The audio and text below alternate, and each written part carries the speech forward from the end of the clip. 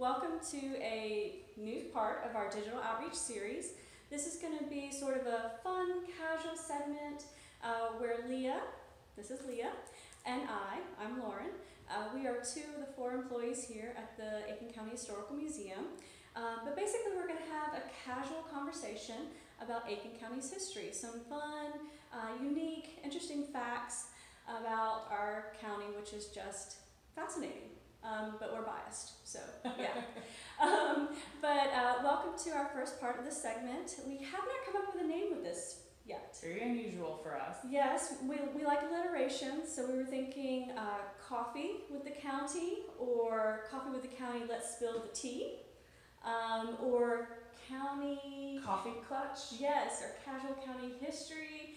Anyways, y'all feel free to put in the comment section what you think our title should be. Yes, exactly. For once, we are blocked for titles in our brains. But anywho, well, let's tell you where we are. We are in the Winter Colony exhibit, which is on the main floor of the Aiken County Historical Museum. And you are our captive audience, whether you like it or not.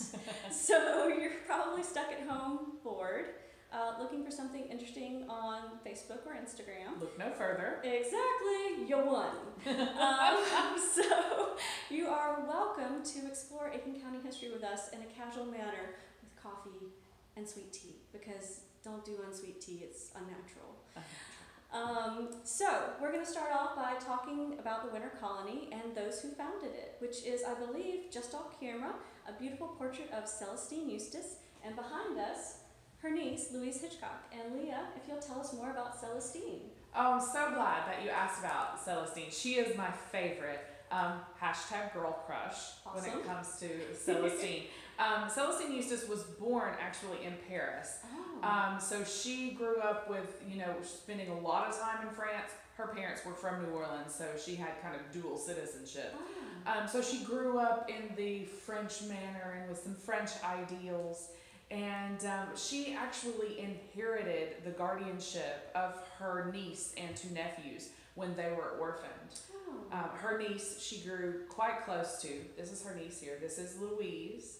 This is Louise on the cover of a Time magazine. Oh, So wow. you know they were a very important family. Very impressive. Yes. Celestine brought Louise down here to Aiken because Louise had some sort of respiratory ailment. We think that it probably was tuberculosis because her mother died of tuberculosis, but we're not entirely sure. Sure. And it's interesting that you mentioned that, because Aiken at that time was a health clinic or a health resort for those who had pulmonary diseases, anything to do with the lung. And it's because at one time we were just covered up with pine trees in this area. And I believe pine trees emit some sort of oil or smell. It is a product that they emit called pinene, which is still used in bronchodilators today. Amazing, very cool. But it's something that wouldn't have cured your tuberculosis, Sure. but it would have made you feel a lot better because your bronchial tubes are being opened up. Right. And in fact, the Highland Park Hotel, which we may explore in a later segment, is one of the first major hotels here in Aiken, and it was opened as a hospital for tuberculosis patients. Wow. Which is kind of cool. But of course, that tuberculosis aspect of Aiken's Winter Colony, winter history, kind of faded, and the Winter Colony, the sporting aspect, really take front place. It did. It really, really picked up down here because Celestine, she had started buying real estate here in the area and had really, she had a really keen eye for good deals. When Louise married Thomas Hitchcock, and they were both quite the sportsmen. She was quite the equestrian, and so was he. And so when he came down and saw Aiken, he fell in love with it and fell in love with the loamy soil here.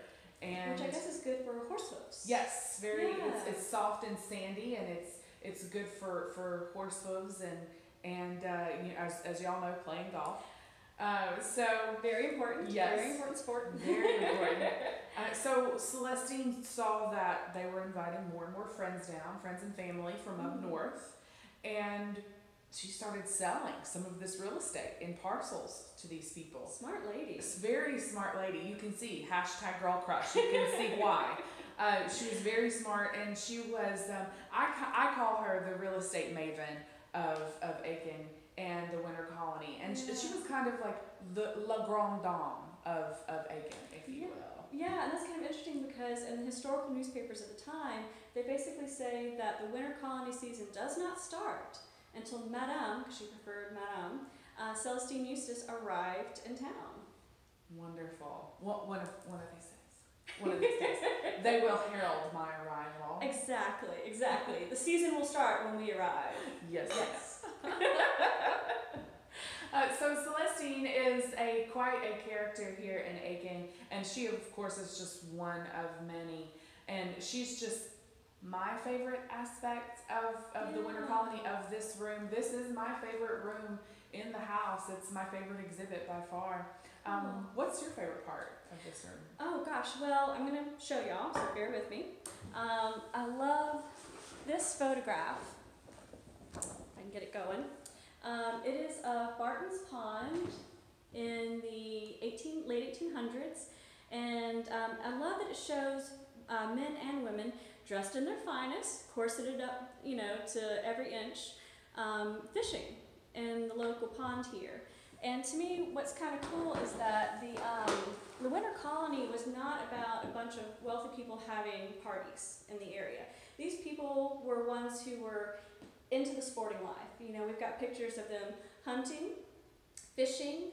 Of course, the drag races started here in Hitchcock Woods.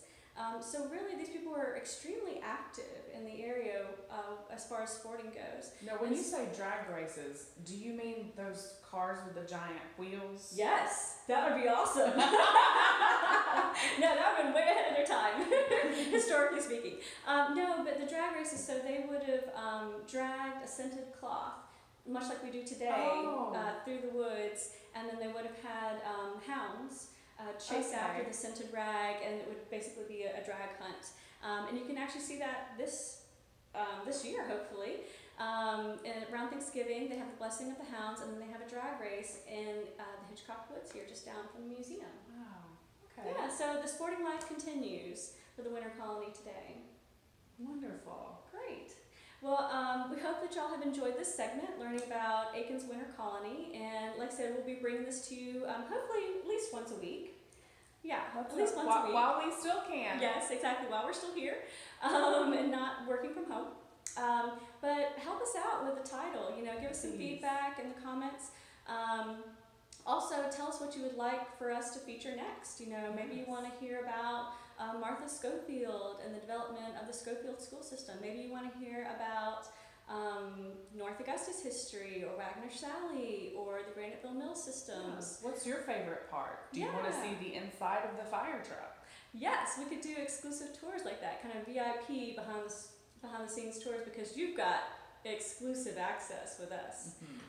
We know all the cool aspects of Aiken County's history, and we can kind of take you on those behind the scene tours.